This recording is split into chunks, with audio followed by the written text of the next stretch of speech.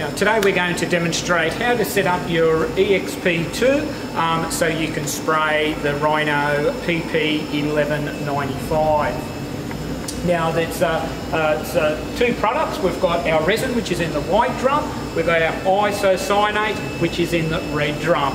Now the isocyanate, I'm going to call it ISO, just makes it easier as we do this video. So first of all, what we're going to do is get our resin ready to spray. Now the resin needs to be stirred. If it's come out of storage, it's been sitting for some months, you need to stir it for at least 1 hour before you start to spray. Now we have to heat the product up, so there'll be plenty of time for it to stir while we're heating up the product. So for today's demonstration, I'm going to turn it on now. This product we've used before, so it's not quite full. So what we're going to do is just turn the air stirrer on, just at a slow rate. If it was coming out of storage, what you'd want to be doing is stirring it quite quickly for at least about 15 minutes, get it all stirred up and get it nice and consistent. So then when we do apply the product, it'll be nice and even and it'll look absolutely great. Now with the resin, so what we do is we just keep it stirring. Then what we want to do is just want to show you the isocyanate or the ISO. Now we're in the red drum as I mentioned. Now with the ISO, once the product comes in contact with moisture, it crystallises. So what we need to do is any threads that you may be using throughout the process, we need to put grease on it. Now we generally use Vaseline, it's cheap and it's easy to apply. So generally what we do is when we screw the pump on, we just smear the thread with grease. As you can see, we've got grease on there. So when you come to take it off, undo the thread for the transfer pump, it'll be nice and easy for you to do so, and it'll be a quick turnaround. We also want to do that with our spear or our return line. Now I've got grease on the lock nut here, so we want to make sure that it's got plenty of grease so it's easy for it to come apart. But we also want to keep this airtight. Now you'll notice on the drum we've got our air dryers. So basically these two canisters that stick at the top of the drum. Now we don't want any moisture getting into the ISO. Now if we get too much moisture into the ISO, what will happen is when you go to spray it, you'll get pinholes, you may even get blisters.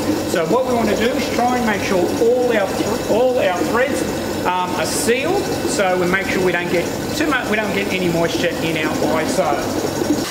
So we need to heat up our ISO and our resin. So to heat it up nice and quickly, and you've got full drums, what we can do is up the temperatures. So what we can do is come across one page, and you can see I've set it at 75. Now normally while we're spraying, we usually have the ISO at 65 and the resin at 55. But to heat those drums up quicker, we've just set them at 75. Now to adjust the temperature settings, you've got the up and down buttons. So if we want to go higher, we can, or if we want to go lower, we just use the buttons to do so. So we want to keep them at 75 at the moment. Get the drums, get the machine recirculating and heat up that product. And by having it on recirc, on job mode, which I'll show you how to do in a second, we'll get it nice and warm very, very quickly. So what we'll do is we'll go back to our home page, and what we want to do is put it in job mode. Now job mode is this button right here. You can see J14. So now that's the amount of strokes that it does. So what we want to do is keep it around about the 14 or 15. So to activate job mode, you press the job mode, the green light will come on, and then you press start. And you can hear the machine start to fire up, and it's pumping away. Now you can see our temperatures.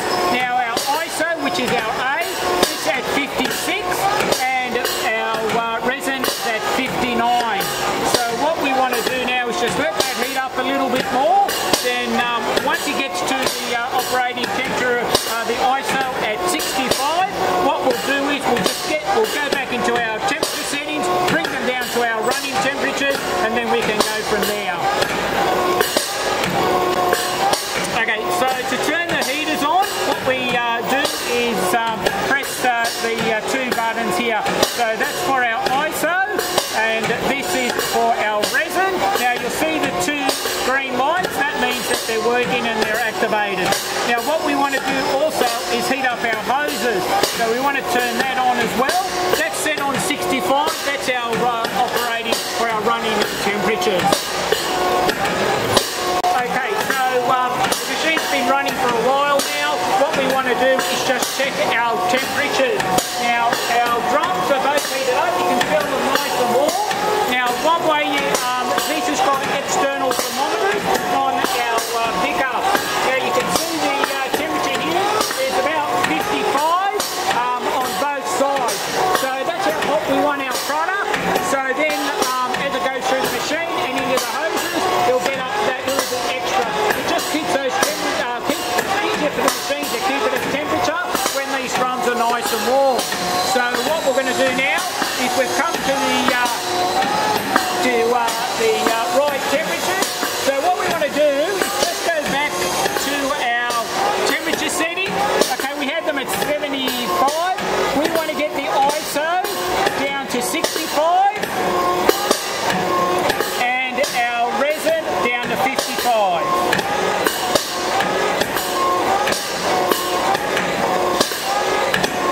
Now that's our starting point. We may need to adjust that as we're spraying, or if the pressures are a little bit uneven. Now we want to make sure that our hose temperatures, which is the bottom one, it's set at 65, which is exactly what we want. So let's go back, let's turn all our heaters on, get those temperatures stabilised, and then we can get ready to start spraying.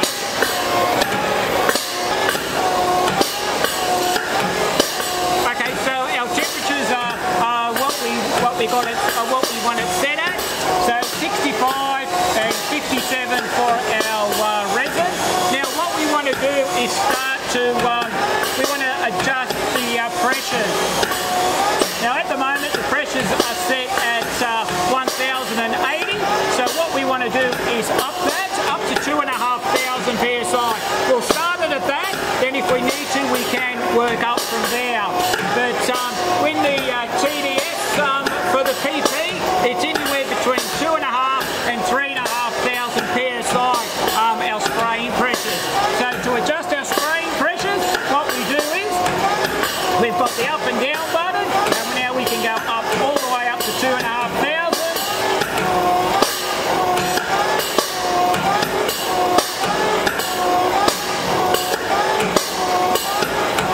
So that's set at 2,500 now. So we're all good to go. So we'll just go back, and we're all set and hot to trot.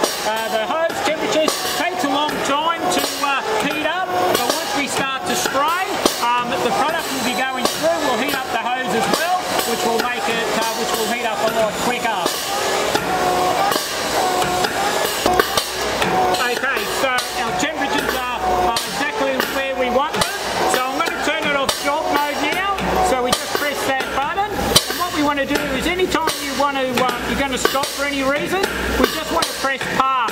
So I'll bring it down to the bottom of the stroke, and just make sure that the machine's ready to go when we start to spray. So what we want to do is just make sure our pressures are set correctly. Now I know we've already done it, we've got 2,500 psi, so that's where we want it at the moment. Our temperatures are set at 55, this is actually 55 and 65, so that's all good. Now we'll go back, and now what we want to do is, stop it.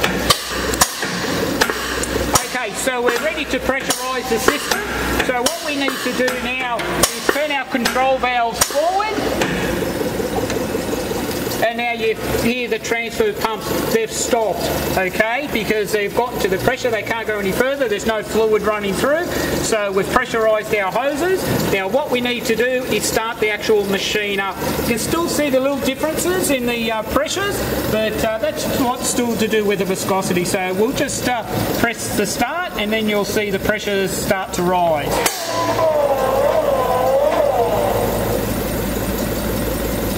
Okay, so we've got a little bit of difference with our pressures still.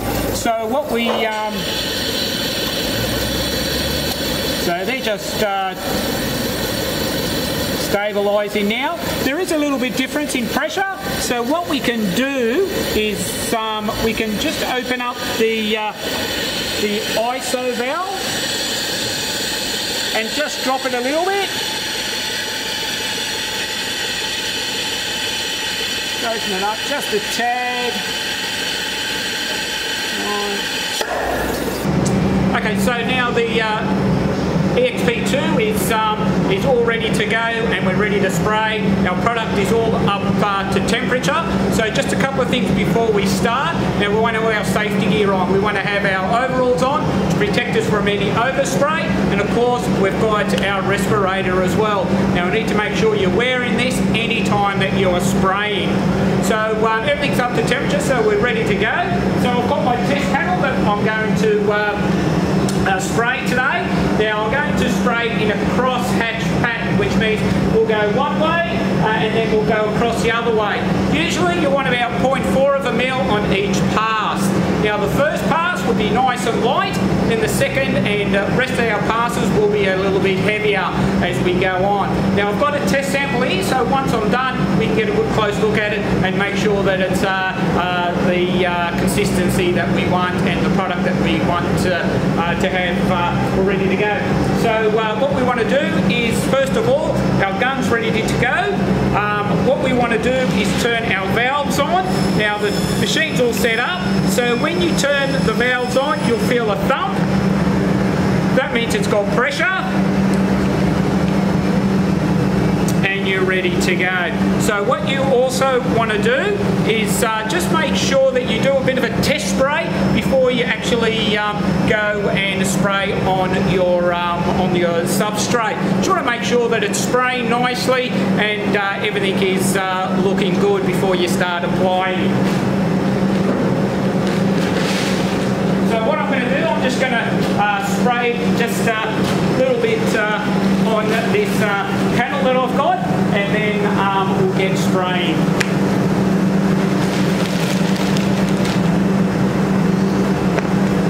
We want to make sure our air's on. We just want to make sure all the grease is out. Then we want to just release the piston, and now we'll be ready to spray.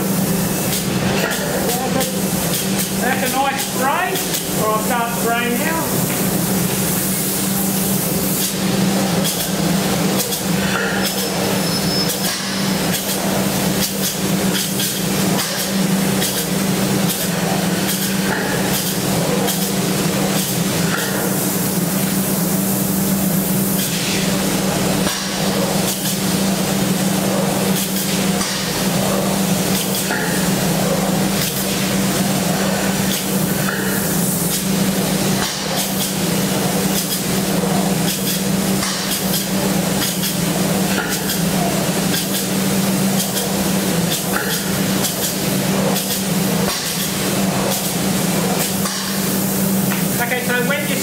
What you want to do is make sure that you've got at least 40% crossover, 50 probably a little bit better. That's you'll get a nice even coat across the board.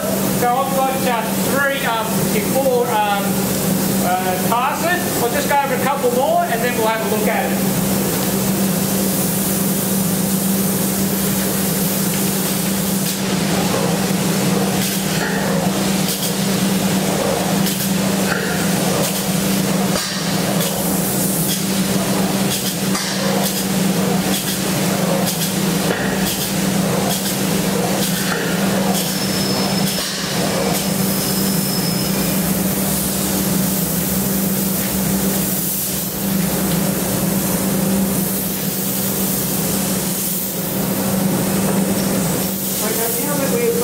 Our passes. What we're going to do is to close off the valve. Now that we've finished off our passes, we're going to close off the valve.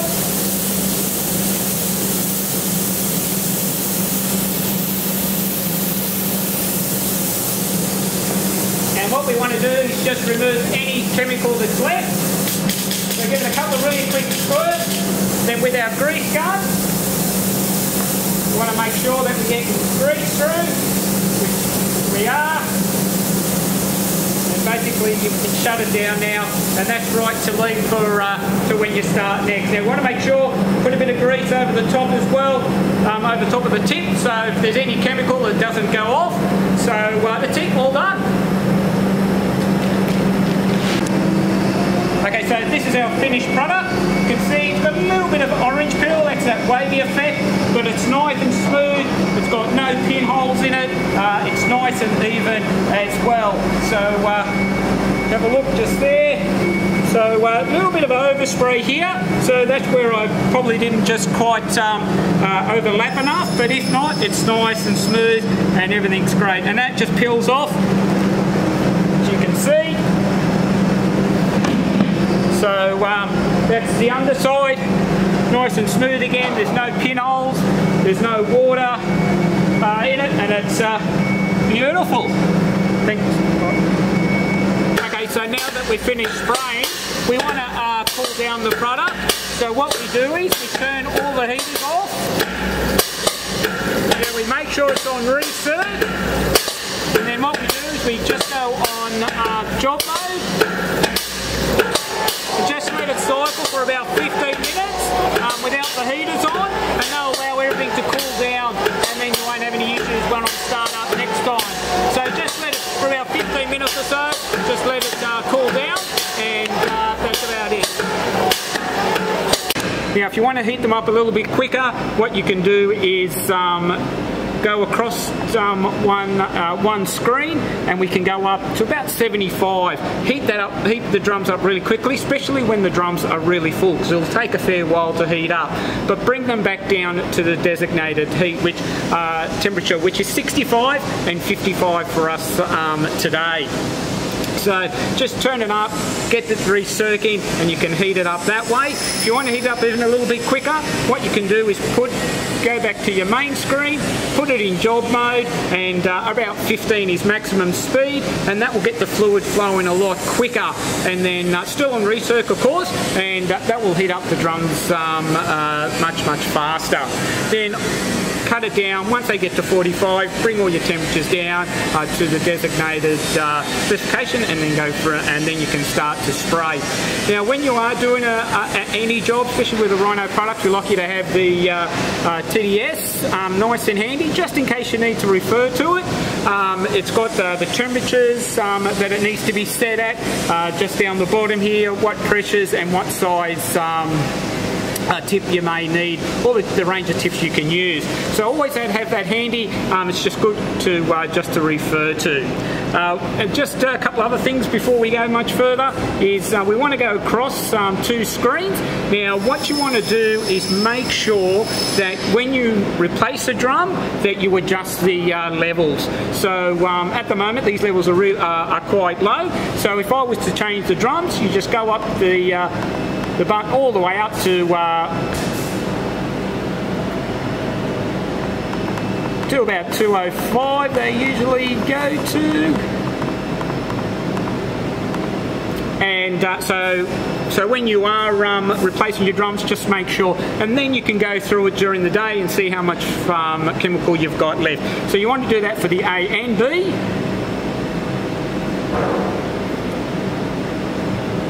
And then that will, so that's a good reminder. So if you are topping up the drums or you're changing the drums over, make sure you do that. That just gives you a good reference point when you're spraying during the day.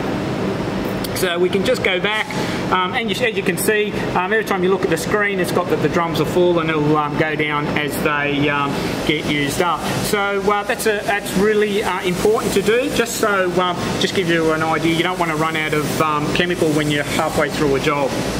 Okay, well, what we'll do now is we'll start doing the maintenance, and we'll go from there. We'll just take the plug out. First, what we need to do is turn the valve off, so we don't lose too much fluid. You want to have a bucket, because when you undo your plug where the filters are located, you will get chemical coming out. Always wear gloves.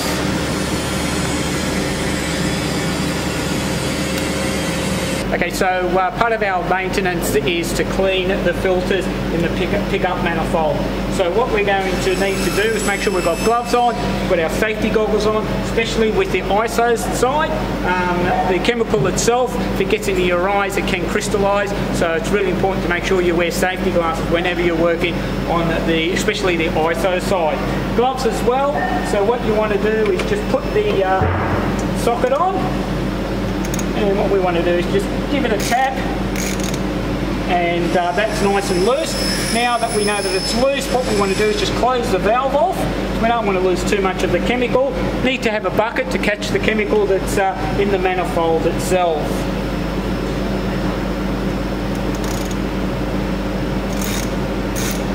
So we unscrew that all the way, bring your bucket up, catch the chemical.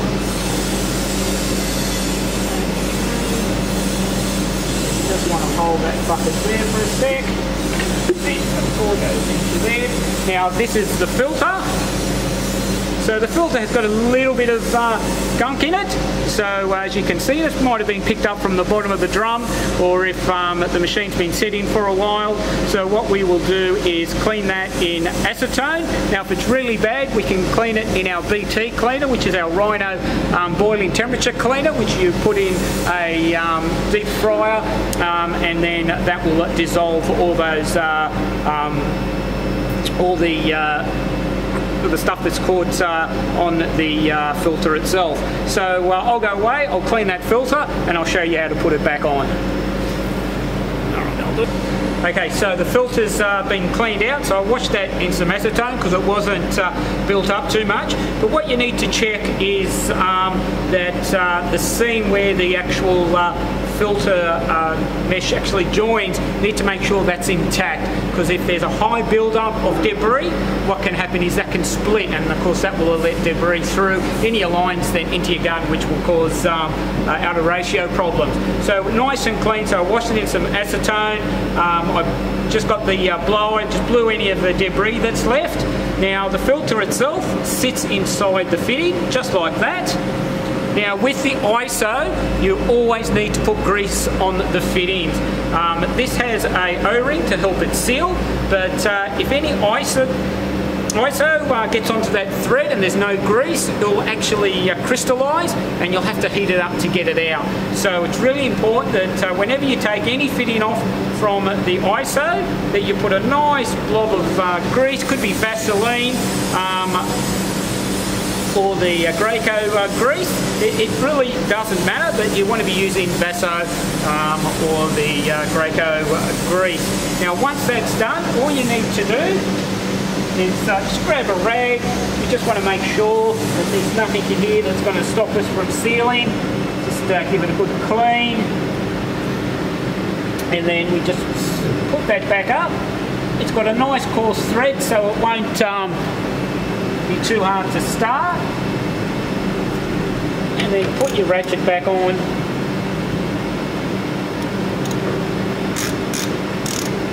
Now this doesn't have to be super tight, so just nice and firm. Just hang on to the manifold, and that's that filter done. So what we'll do is we'll just go over to the resin side, and we'll do that now. Don't forget, always turn your pump back on. And we'll just go over here to the resin side. So once again, make sure that it's going to come undone. Yep, that's nice and loose. So what we're going to do is just close that valve. Once again, just undo it. And we want to just undo that. It'll come out. Nice. Once again, we've got a little bit of debris in there. So that's actually picked that up from the bottom of the drum. So that's why it's really important to make sure that that you do this. If you're doing a big spray, it'd be worth doing after every day, but if you're only doing small jobs, maybe once a week. But definitely do give it a good clean, because if this becomes blocked, once again you'll have issues of it being out of ratio. So I'll go clean this up, then I'll show you how to put it back in. Now we've cleaned the filter and the fitting as well. Remember, we've got the O-ring. Now the filter, once again, just sits inside there. Give it some grease, makes it easier to pull apart next time. Now you may notice I only did one side at a time. The reason for this is we don't want to get them mixed up. If you put them in the same bucket with the ISO and the resin, you're going to get a chemical reaction, and then it's going to go off, and it's going to be a lot harder to clean. So the best way that I found is just do one at a time. Might take you a little bit longer, but at least you know that the ISO and the resin fittings and gauze or filters are going into the same manifold. So we just give that a screw, get that started. Put our ratchet on. Let's get it on nicely, just needs to be firm. Turn your valve back on. So what we want to do now is get our machine, and we just want to recircuit, get any air out of the system. We don't want any air in the ISO, so let's just turn the pump on, go and recircuit. So he'll push it through.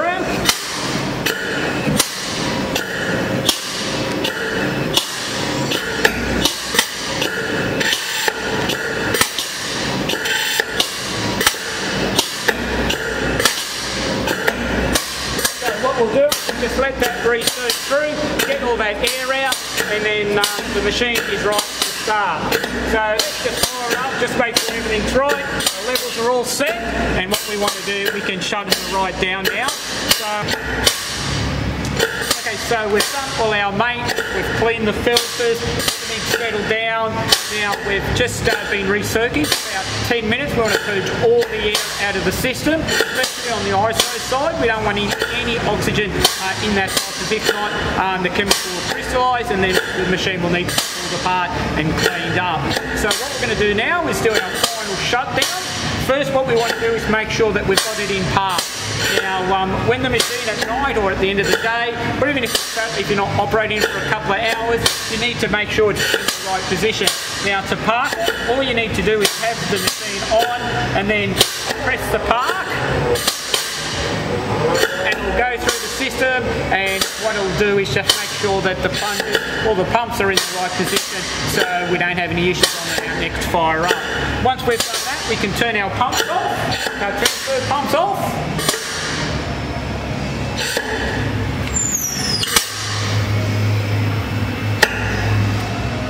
And we're right to shut the machine down. So, okay, so everything's all settled. All our heaters are off, which we turned off earlier in the video.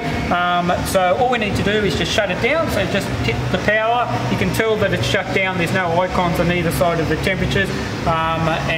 So that's a great way to look at it. Then you just turn off the main switch on the side.